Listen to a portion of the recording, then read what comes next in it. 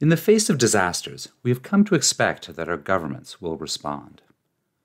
Particularly in the United States, in times of crisis, the news media focus on the president.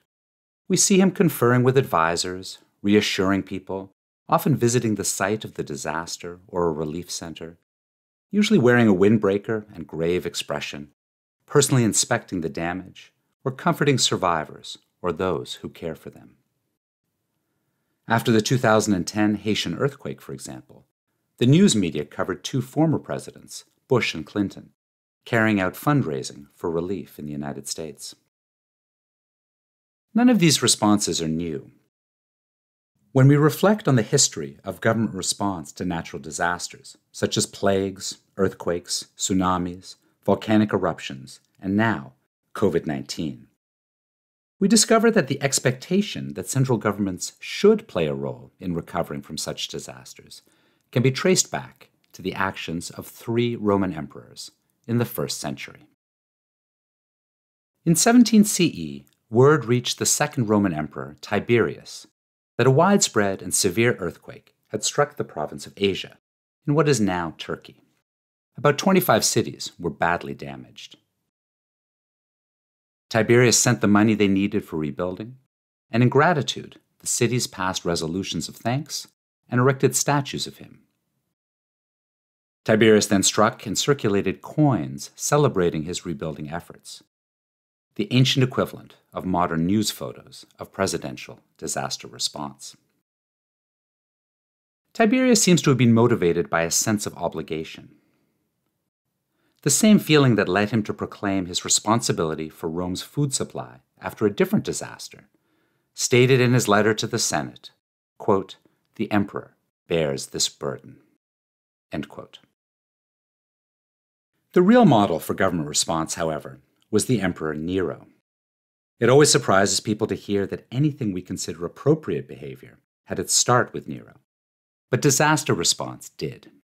In 64 CE, the city of Rome was devastated by a great fire, the worst in its long history, which destroyed 10 of the 14 districts of the city. After local officials were unable to control the blaze, Nero coordinated the response. He personally directed firefighting efforts, sending out members of his own household to fight the blaze by setting backfires and creating fire breaks. Once the fire was put out, he opened public buildings and his private estate to house and feed refugees, brought food from neighboring communities, passed edicts against price gouging and looting, raised money for the survivors, and arranged for the vast amounts of fire debris to be removed from the city by large barges down the Tiber River. When it came time to rebuild Rome, Nero instituted building and fire codes for the first time in the history of the city to prevent future fires. Buildings had to be built with ground floors of stone, with no common walls between buildings, and with firefighting equipment on site.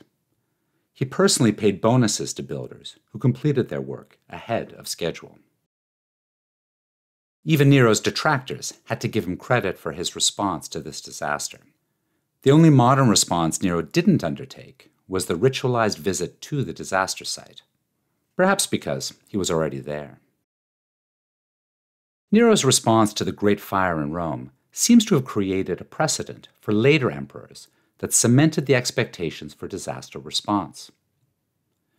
That can be seen just 15 years later in the actions of the Emperor Titus after the eruption of Mount Vesuvius along the Bay of Naples in 79 CE.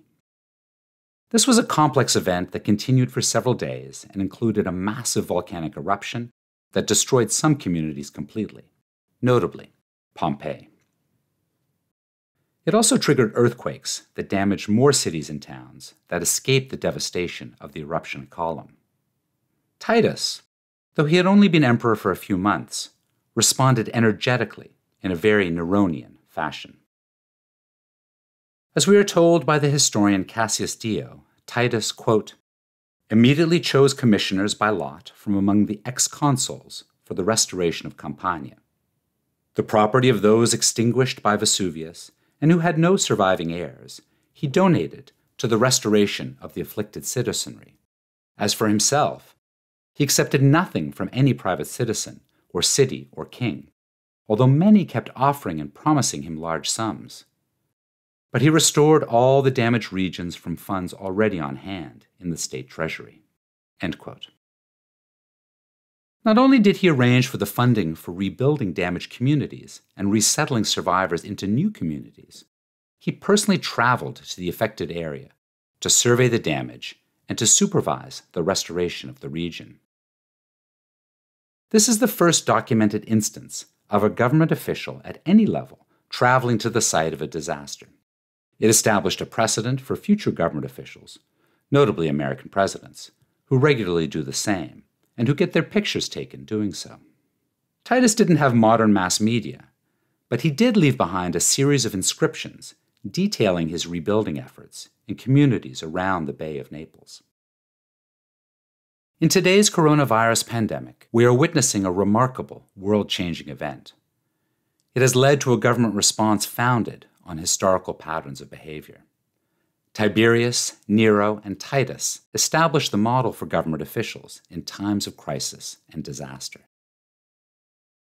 Disasters lead to great personal loss and uncertainty.